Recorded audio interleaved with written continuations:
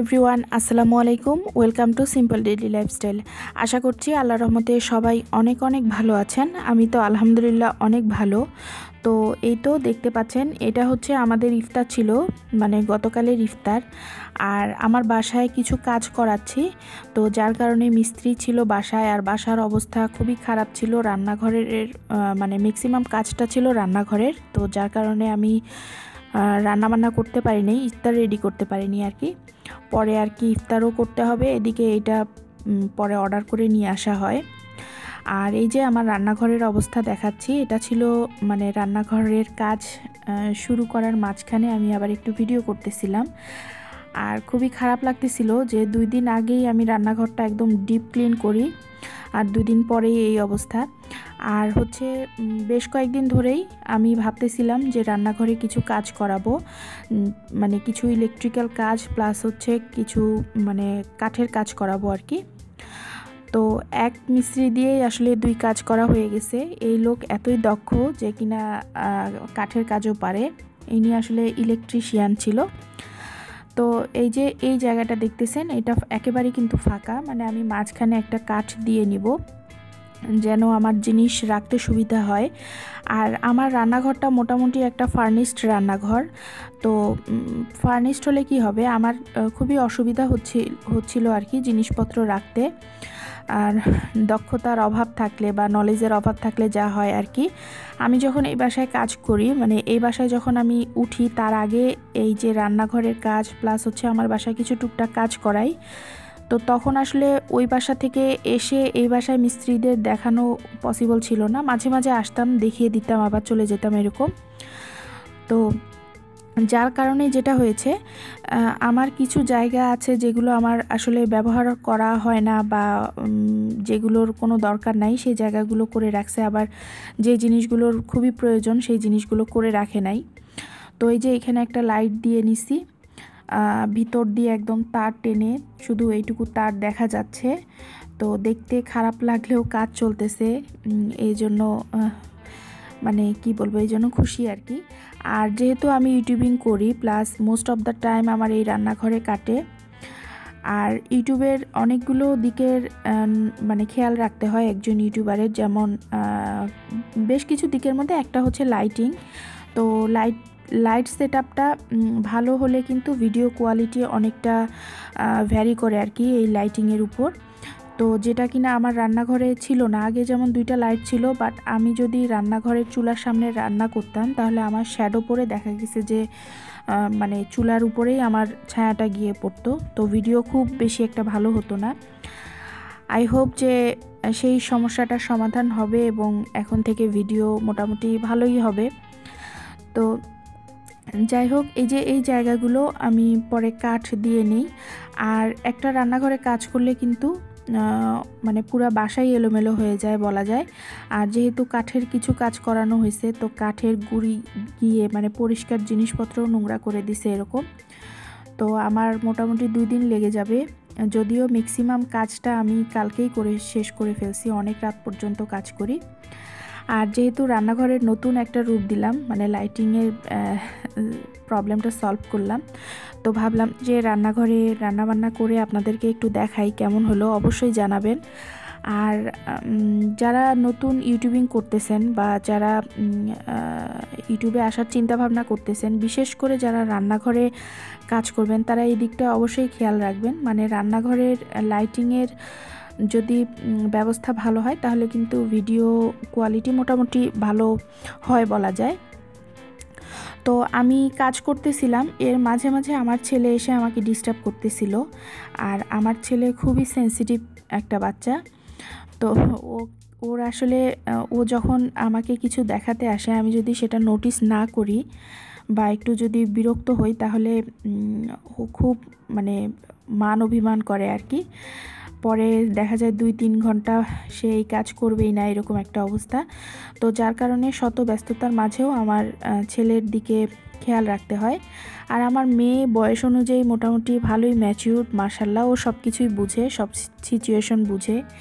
দেখা যায় যে আমি ব্যস্ত থাকলে হয়তো আমাকে ওইভাবে ডিস্টার্বও করে না, বাট ছেলে কিছু বুঝে না। ছেলে মানে এসে এরকম দেখায়, আর তাকে খুব বাহবা দিতে হয় আর কি। যে খুব ভালো করছো, খুব সুন্দর করছো এরকম। আর আমি ওকে ভিডিও করতেছিলাম, তখন ছেলে বলতেছিল যে মা তুমি আমাকে ভিডিও করতেছো, আমি তো নাড়ুবেল করছি। তো আমি বললাম যে কোনো সমস্যা নাই, তোমার মতো অনেক আঙ্কেল আছে, অনেক ভাইয়ারা আছে যারা নাড়ুবেল করছে। তো তখন আবার হাসতেছিল। আর এখন তো স্কুল বন্ধ, মোটামুটি অনেক দিন থেকে স্কুল বন্ধ। তো বাচ্চাকে, আমার ছেলেকে বিশেষ করে আমি একদমই পড়াই না। যতটুকু শিখছে মাশাআল্লাহ দেখলাম অনেক কিছুই শিখছে। তো সেগুলো আসলে ওর বোনের কাছ থেকে শেখা। বড় ভাই বোন থাকলে আসলে ছোট ভাই বোনের জন্য এটা একটা সুবিধা হয়, বড়রা ছোটদেরকে অনেকটাই গাইড করে। আর ওই যে ওই ঘরে আমার মেয়ে পড়তেছে শুয়ে শুয়ে, তার বাবাও তাকে শুয়ে শুয়ে পড়াচ্ছে অনেকটা জমিদার স্টাইলে। তো এখানে রান্না করব, একটা কড়াই বসায় দিছি। আর এই যে কড়াইয়ে বেশ খানিকটা কিন্তু পেঁয়াজ দিয়ে দিলাম। আর রান্না করব আলু ভাজি করব। আর যেহেতু ওই যে বললাম সারাদিন খুবই টায়ার্ড, রান্নাঘরের কাজ মোটামুটি মানে সব কিছুই এলোমেলো নষ্ট হয়ে গেছিলো আর কি, মানে ময়লা হয়ে গেছিলো, সবগুলোই আবার ভালো করে ধুয়ে রেখে দিলাম। আর এই যে ভাজি করতেছি গোল আলু, এটা ছোট, উত্তরবঙ্গে কিন্তু এই আলুটা খুবই হয়। আর বলা যায় যে উত্তরবঙ্গের খুব কমন কিছু খাবারের মধ্যে এটা একটা। আর এই আলু ভাজিটা খেতে খুবই মজা হয়। যারা এখনও মানে খাননি এটা এইভাবে করে, অবশ্যই খেয়ে দেখবেন কেমন লাগে। আর যেদিন এই আলুটা করবেন সাথে পাতলা করে ডাল, মসুরের ডাল রান্না করবেন, তাহলে দেখবেন যে ডালের সাথে এই আলু ভাজিটা খুবই ভালো লাগে খেতে।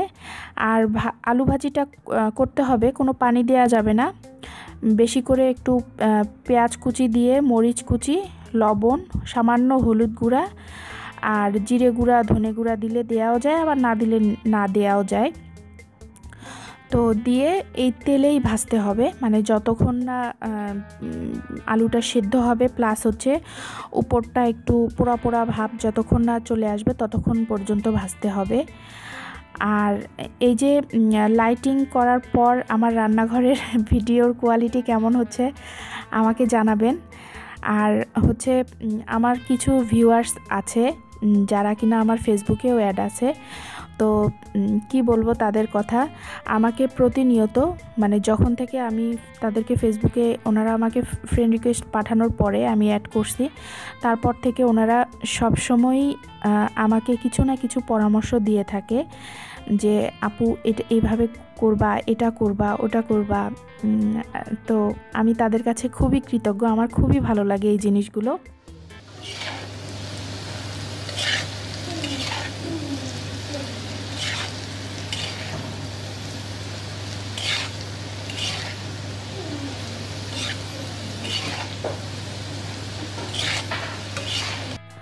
আর এই যে লাইটিংয়ের আমি অবস্থার একটা চেঞ্জ করলাম, মানে আগে তো একদম ডার্ক শেডের ভিডিও ছিল। এটার কারণে কি, এটার জন্য কিন্তু একটা আপুর কৃতিত্ব আছে, সামিয়া নাম ওনার, উনি অবশ্যই হয়তো আমার ভিডিও দেখবেন। তো ওই আপু আসলে আমাকে বলে যে আপু তোমার কিচেনের একটু আলোর ব্যবস্থা করো, তাহলে হয়তো ভিডিও কোয়ালিটি আরও ভালো হবে। থ্যাংক ইউ আপু, তুমি বলার পরে এটা আমার মাথায় আসছে, নইলে এটা আমার মাথায় হয়তো কোনো দিনও আসতো না। তো এই যে আলু ভাজিটা কিন্তু হয়ে গেছে, আর এটা খেতে খুবই মজা হয়, ট্রাই করে দেখবেন। আর এখন আরেকটা রান্না করতেছি, খুবই ঝটপট, মানে যেহেতু রান্নাগুলো করতেছি মানে অনেকটাই লেট হয়ে গেছে, তখন অলমোস্ট 11টা, রাত 11টা বাজে যখন আমি রান্নাঘরে আসি। আর সারাদিন রোজাও ছিলাম, প্লাস অনেক কাজ করছি, শরীরও খুব টায়ার্ড, তো ভাবলাম যে ঝটপট রান্না করা যাবে, এরকম রান্না করি। তো এখন রান্না করব হচ্ছে বেলে মাছ। বেলে মাছটা খুব নরম টাইপের মাছ, খুব দ্রুত হয়, প্লাস হচ্ছে খেতেও মজা লাগে। আর আমি রান্নাঘরের ফাঁকে ফাঁকে কিন্তু রান্নাঘরের টুকটাক কাজ করতেই থাকি, যেমন একটা করে রান্না হয়, আমি চুলা মুছি, পাশগুলো মুছে রাখি। এতে করে হয় কি, আমার রান্নাঘরটা খুব বেশি মানে কাস্টে যে ময়লাটা পড়ে সেটা পড়ে না। আর রান্নাঘর তো ময়লা হবেই, যেহেতু 3 বেলা করে রান্না করা হয় সব সময়। তো এই যে পেঁয়াজ কুচিটা দিয়ে দিছি তেলে, আর এই পেঁয়াজ কুচিটা একটু ভালো করে ভেজে নিব। আর এখানে আমি বাটা মশলা ইউজ করব।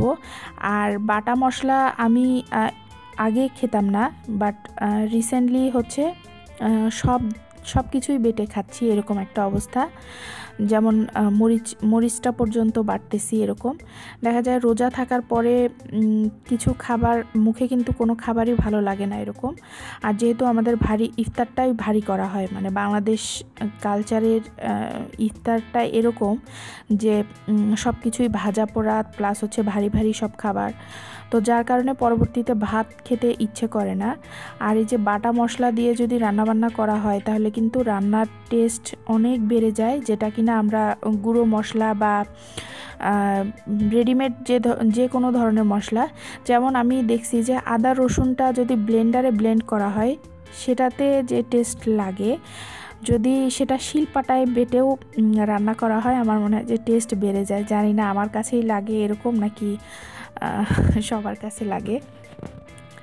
তো এখানে বাটা মশলার মধ্যে দিয়ে দিলাম মরিচ বাটা প্লাস হচ্ছে টমেটো পেস্ট করে রেখে দিয়েছিলাম, আর আদা রসুন বাটা সামান্য করে দিয়ে আমি একটু পানি দিয়ে নিলাম। আর এখন এর মধ্যে গুঁড়া মশলা অ্যাড করব। গুঁড়া মশলার মধ্যে দিব হচ্ছে হলুদ গুঁড়া, ধনে গুঁড়া, জিরে গুঁড়া, আর আমি সরিষা গুঁড়া করে রেখে দিয়েছিলাম। এটা আমি যখন মশলা প্রিপারেশন একটা ভিডিও করছি, তো সেখানে আমি দেখিয়েছি যে সরিষা গুঁড়া করে রাখছি। এই সরিষা গুঁড়াটা দেখলাম যে যদি সামান্য অল্প একটু করে দেয়া যায় তাহলে খাবারগুলো কিন্তু বেশ মজাদার হয়। তো এই যে গুঁড়া মশলাগুলো দিয়ে লবণ দিয়ে দিচ্ছি, দিয়ে এই মশলাটাকে বেশ কিছুক্ষণ কষিয়ে নিব। কষানো হয়ে গেলে তারপর হচ্ছে মাছ দিব। আর বেলে মাছটা কে কীভাবে খান আমাকে জানাবেন। আমি বেলে মাছটা কয়েকভাবে খাই, যেমন এটা তো ঝোল করতেছি, আবার বেলে মাছের আমাদের উত্তরবঙ্গে বলে নাকরিসানা বলে একটা রেসিপি আছে আর কি। তো সেই রেসিপিতেও এই বেলে মাছটা ব্যবহার করা হয় যে কোনো নাকরিসানা রান্নায়, ওটাও খুব মজা হয় খেতে। ইনশাল্লাহ কোনো একদিন হয়তো শেয়ার করব যেদিন রান্না করব। তো মশলাগুলোকে ভালো করে কষায় নিয়ে আমি এই যে বেলে মাছটা দিয়ে দিচ্ছি। আর বেলে মাছটা খুব সাবধানে নাড়তে হয়, কারণ এত নরম মাছ একটু এদিক সেদিক হয়ে গেলে মাছটা একদম ভেঙে যায়। তো মাছটা দিয়ে আমি জাস্ট 10 মিনিটের মতো রান্না করে নেব।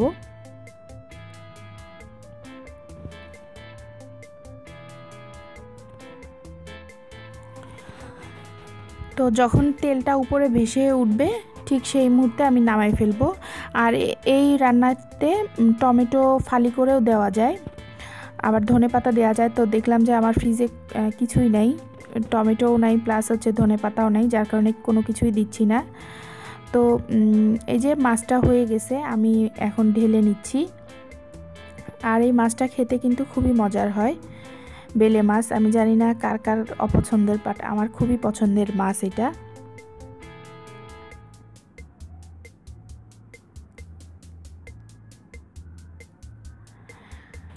তো রান্না শেষে টেবিলে সার্ভ করে দিচ্ছি।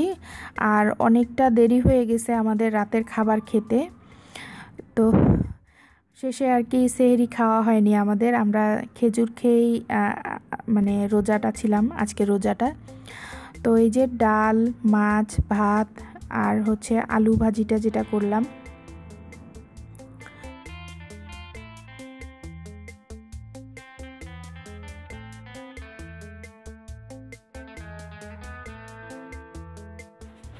তো রাতে আবার আমার মেয়ে এই যে ড্রয়িংটা করে, ভাবলাম যে আপনাদের সাথে শেয়ার করি। আমার মেয়ে মোটামুটি ড্রয়িং শিখতেছে এখন, ওইভাবে করে পারে না, বাট যতটুকু করে মানে আলহামদুলিল্লাহ। আর ওর ড্রয়িংয়ের থিমগুলো খুব ভালো হয়। যেমন এই যে একটা ড্রয়িং করছে, এটা করে যখন দেখাতে আসলো আমাদেরকে, আমরা তো কিছুই বুঝতেছিলাম না যে কি এটা। তো ওকে জিজ্ঞেস করলাম যে এটা কি আঁকছো, তো বলতেছে যে এখানে কিছু মুখ আছে যেগুলো এই যে এগুলো হচ্ছে বর্ণহীন মুখ, মানে এই মানুষদের মুখগুলো বর্ণহীন, মানে এরা হচ্ছে খুব দুঃখী মানুষ। আর এই যে রঙিনগুলা, এগুলো হচ্ছে খুব সুখী মানুষের মুখ। আর পরে বলতেছে যে বর্ণহীন মানুষরা পিছনে রেখে দিছে, মানে ওরা রঙিন মানুষদের দিকে তাকায় আছে। যে রঙিন মুখের মানুষগুলা মানে সুখী মানুষগুলা বর্ণহীন মানুষদেরকে হেল্প করবে। তো ভালো লাগে আসলে, ছোট মানুষ ছোট ছোট চিন্তা ভাবনা করে থিম দিয়ে ড্রয়িং করে। আর ওই যে বললাম যে ওর ড্রয়িং যেমনই হোক না কেন, ওর ড্রয়িংয়ের থিমগুলো খুব সুন্দর হয়। মানে ও যে চিন্তা করে যে ড্রয়িংটা করে সেটা যখন ও পরে আমাদেরকে বুঝায় দেয় তখন খুবই ভালো লাগে দেখতে। তো সবাই আমার ছেলে মেয়ের জন্য দোয়া করবেন, ওরা যেন মানুষের মতো মানুষ হতে পারে আর ওরা যেন সুস্থ থাকে। তো এই ছিল আমার আজকের ভিডিও, আশা করছি সবার ভালো লাগবে। আজকের মতো এই পর্যন্তই, দেখা হবে অন্য কোনো ভিডিওতে, সেই পর্যন্ত আল্লাহ হাফেজ।